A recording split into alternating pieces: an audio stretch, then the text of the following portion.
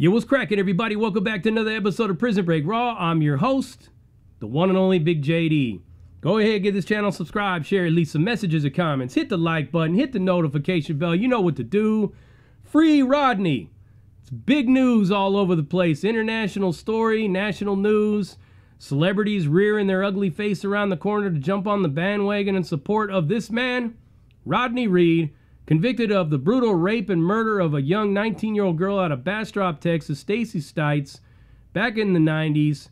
And now his case has gotten national celebrity status and review, and a court has stopped his execution that was supposed to be for last Wednesday, surrounding all of this mounting pressure from the Hollywood celebrity aristocracy like Kim Fakasian, that have gone up in there with the hand up talking about free him, let him out, Dr. Phil's on board, all these other people, let him out, let him walk.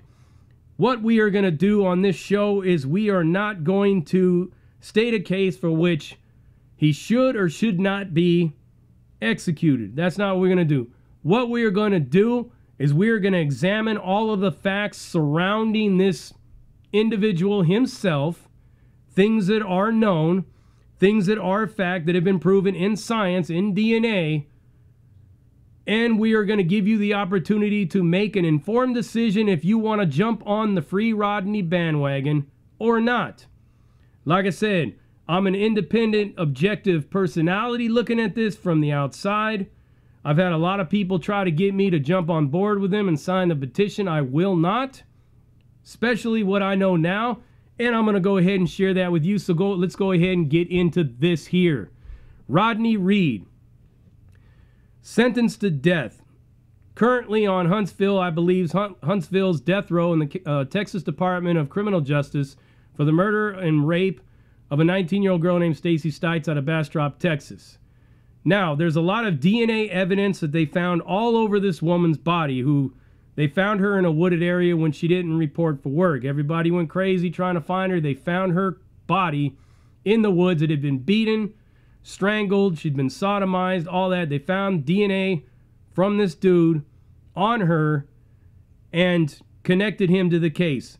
Now, initially, he denied even knowing her until they presented him with the DNA evidence that said, hey, man, found your evidence, your DNA all over. Now what? Oh, yeah, we were having a relationship, but it was a secret thing. She wanted it because she was engaged to be married, and we had to keep it under wraps.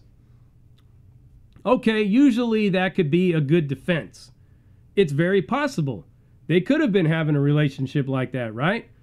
And you would think that that would be enough to say, all right, especially being that supposedly her fiance was some kind of a weirdo himself, right? A lot of strange facts surrounding this case. But it doesn't just stop there, and that's what did it for me. If that's all there was, then I might be inclined to say, you know what, this dude might be getting framed. He might have been having an affair with her, if that's all there was. But there wasn't. There's actually a whole lot more to this story that the celebrity hierarchy, the people that program you how to think, are not telling you. And this is what it is. So, before he was being put on trial for this, he was actually earlier in the 80s, I believe it was 1987, he was charged with the brutal rape, attack, assault, sodomy on a Wichita Falls woman. Pulled her into the house, did all these horrible things to her, punched her in the face. She identified him. DNA evidence later on linked him to her. And his defense was, we were having a relationship. She wanted it, right? But she said something that made me mad, so I punched her. That was his defense. It was enough to get him acquitted. What happens next is going to shock and disgust you, because it shocked and disgusted me, especially seeing these pictures. These pictures right here. 12-year-old girl in the Bastrop area, home in her bed. This man breaks into the house, tries to force his penis into her mouth. She bites it. He gets mad and bites her face several times, hits her, throws her down, and sodomizes her. A 12 12-year-old child, mind you, sodomized, beaten, bitten on the cheek multiple times, on both cheeks, right? DNA evidence was later linked to, you guessed it, Rodney Reed. DNA evidence from the previous case linked to, you guessed it, Rodney Reed. But he admitted that he was having an affair with the first woman. What was his defense for the 12-year-old child? Was he also going to say that they were having a secret affair? Regardless if that was the case or not, that makes him a diaper sniper and a sick, twisted weirdo creeping into somebody's house in the middle of the night and raping a child. I got to tell you, if that was my daughter, I'd chop him up into a million fucking pieces, man. They'd never find his ass. They'd never find him if he'd have done that to my kid. But he got off of that case because he was on trial for this capital murder. Now, that doesn't just stop there, everybody. Linda Schulater pulled into a gas station and got on the phone, and this man who was now identified as Rodney Reed by her was on another phone talking about he needed a ride. She was reluctant to give him a ride, and then he got on the phone and was like, well, it looks like I'm going to freeze to death out here because I can't find a ride. So she feels bad, gives him a ride. She thinks, wow, well, the street is all lit up, Main Street. Don't have to worry about going down any dark road. He was trying to tell her to turn down a dark road. She refused, tried to turn around and drop him off on the lit up street. He grabbed her and attacked her and was trying to force her out of the car. And when she asked him, what do you want? He says, I want you to suck my dick, basically. The way the news article put it, they said oral sex, but you already know he said to suck the dick. I mean, come on, he's not going to say, I want you to give me oral sex. But this is the description of it. I want you to suck my dick. She got away, Linda Schulater did. Ran to a car. They later found Rodney Reed at the same gas station. Did a photo lineup of him, and she identified him. This is what led him... This is what put him on the Stacey Stites murder case. Consistent with a lot of other things, right? Just the things that he said, the things that he was going to do. And the DNA evidence for all of this pointed to Rodney Reed. Now, either this man is the victim of the worst case of being at the wrong place at the wrong time, all these different times, and his DNA just magically just exploded into the atmosphere and landed on every woman within a 100-mile radius of the city of Bastrop, and he's being framed.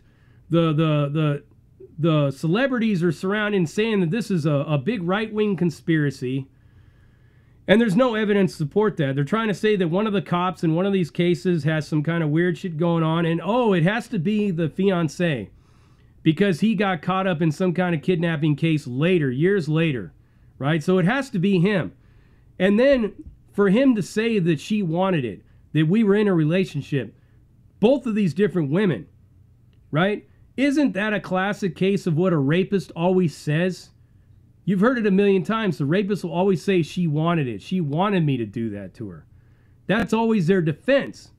That's classic textbook, serial, psychologically disturbed, tree-jumping, seat-sniffing rapist would say. Now, Stacey Stites had been sodomized. The woman in Wichita Falls as well. The 12-year-old girl. All this DNA points to this man. You would think that it'd be case closed. Getting ready to execute him as they should, if of course he's the one that did that. But the celebrities and the politicians and all the rest of them have thrown their hat into the ring in support of this man right here, in light of all of these scientific DNA facts surrounding all these other women. This is an insult to the victims of these cases that were never tried.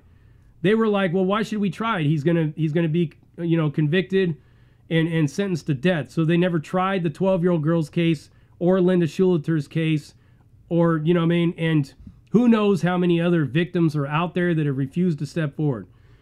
What I honestly believe that is going on right now is a case of social justice gone wild.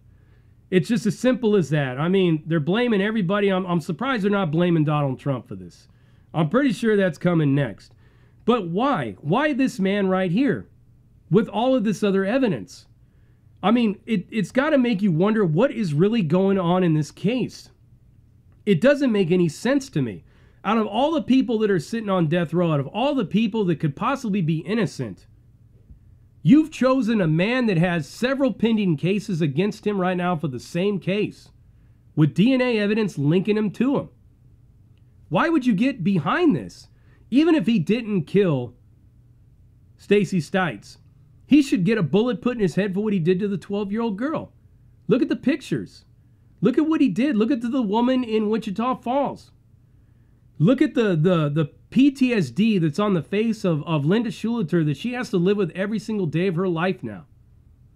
We live in a day and age where it's supposed to be about Me Too. We're supposed to believe the victims. Unless, of course, it has to do with Rodney Reed, and then the woman's a lying sack of shit, right? That's what these people are doing. I mean, why not the guy in what's his name? Scott Peterson or whatever, the guy that's in Colorado that supposedly chopped up and killed his wife and kids, and they got video of him loading them up into his truck. I mean, shit, why don't we get behind him and support him and say that maybe he was taking a bunch of aluminum cans down the recycling center to recycle them that morning? How do we know those were bodies? This is a conspiracy. But they don't. The evidence was written all over his face. He's busted. The evidence is written all over Rodney Reed because the DNA is pointing to all these different cases. I cannot get behind somebody that has this much drama surrounding him, right? This many cases going on. If it was just him, Stacy Stites, that's it.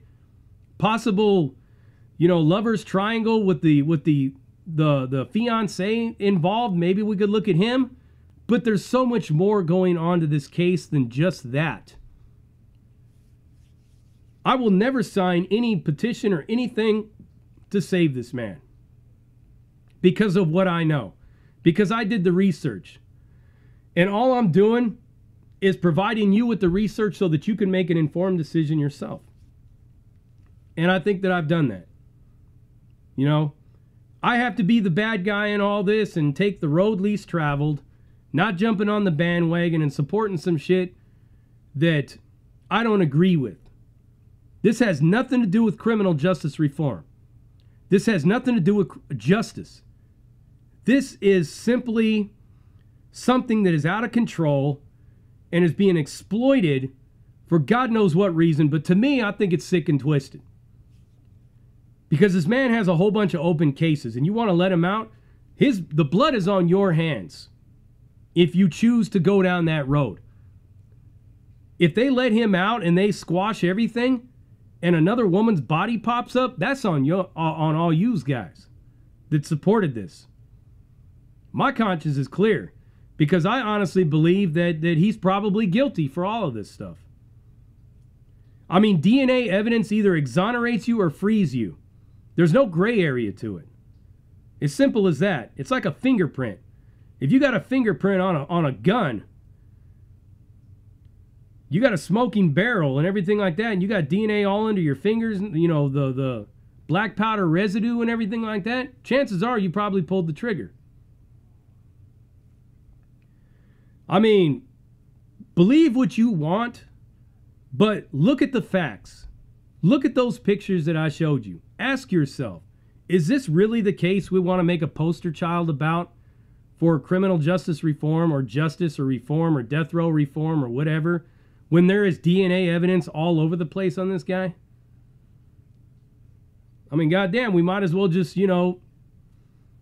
have gotten behind and said that Jeffrey Dahmer was innocent then and Ariel Castro was innocent or Ted Bundy. I mean, all these people said the same thing. The women wanted it. They wanted me to do that. Same thing that this guy's saying. It's all sick and twisted and it's crazy. Never will I get behind it. And I don't care if I'm the bad guy. I could get all the hate mail in the world. I can get people to disassociate themselves with me or whatnot. I'm always going to speak my mind because I'm not afraid to call it like I see it. I call bullshit on this one right here. And I would strongly urge all of you that is listening to this to go out and research the facts for yourself. Don't just take my word for it. I'm just the messenger on this side of it, objective on the outside looking in. Prison Break raw, uncut, uncensored, no holds barred, not sugarcoated, not politically correct, all up in your face, slapping you with that dick of reality, and I'm out.